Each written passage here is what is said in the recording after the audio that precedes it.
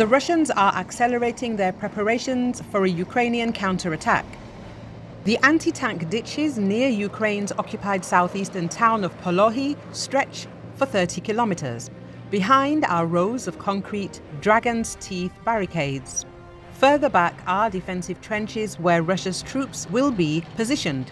Tens of thousands of Ukrainian troops have been training in the West to use different military assets on the battlefield in a combined way ahead of a counter-offensive Ukrainian officials say will come when its forces are ready.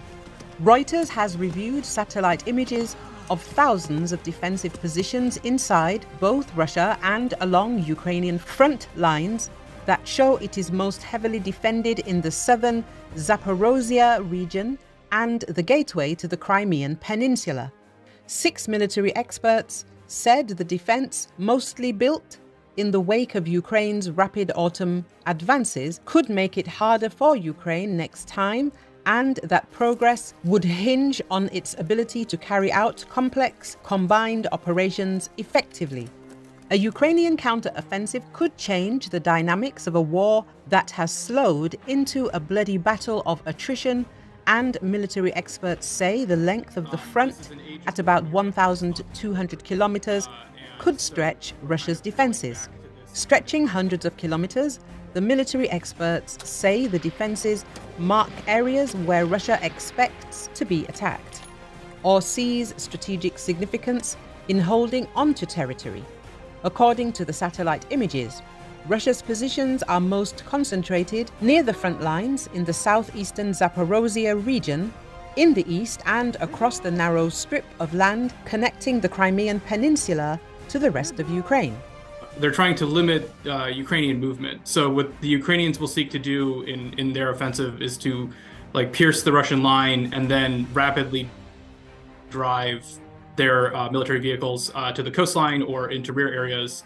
And so the length and the width of these defenses is structured to prevent that. So you have at kind of the front, you have the ditch, which is to stop armored vehicles or to at least make it difficult for them to advance. Then you run into the dragon's teeth or devil's teeth, which is another tool to make it harder for them to advance. And then only then will you encounter the primary defensive trench, which is where the Russians will be presumably shooting at them the whole time.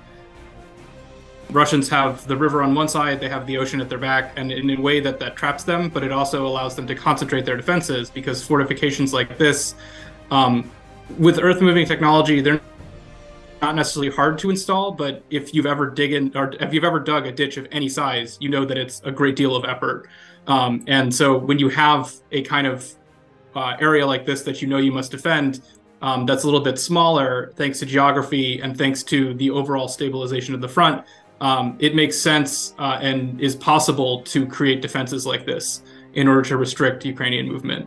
And I think that that's true, that's more evidence of the way that the war has stabilized and the way that the war going forward is going to be, in a sense, less dramatic at the strategic or macro scale, but in a lot of ways more dangerous for the people involved. This is an age of war in Europe that was thought to be over. And so we're kind of going back to this kind of conflict. And I think that the scale would be interesting and remarkable. The Russians have quite a lot of territory to defend in terms of this area all the way from the Dnieper eastwards, and they're aware of it.